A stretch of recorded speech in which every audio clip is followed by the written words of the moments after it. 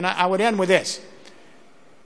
To see the generational shift, I see it in two ways: how we define freedom and how we define power.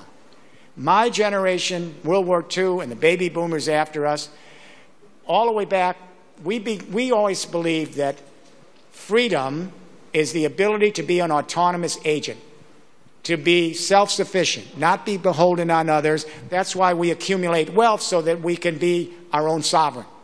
You know, and that was a way to fight off the monarchy so that we weren't dependent on it, right?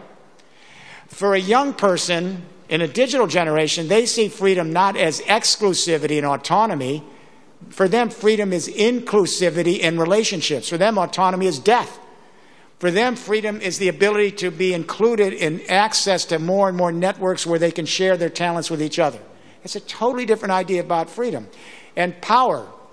My generation absolutely believes power is pyramidal. End of story. There's no such thing as power unless it's a pyramid.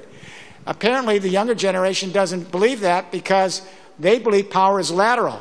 By being engaged in a distributed, collaborative, transparent setting, they actually increase the power by sharing it in a peer-to-peer production network.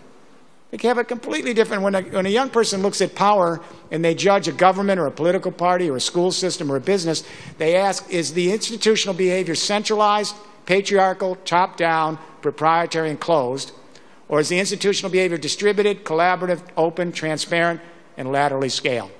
So we're really beginning to see different definitions culturally of what we believe a human being's role is in relationship to our fellow human being and the planet we live in. This is good news. I'm glad the young people are doing it.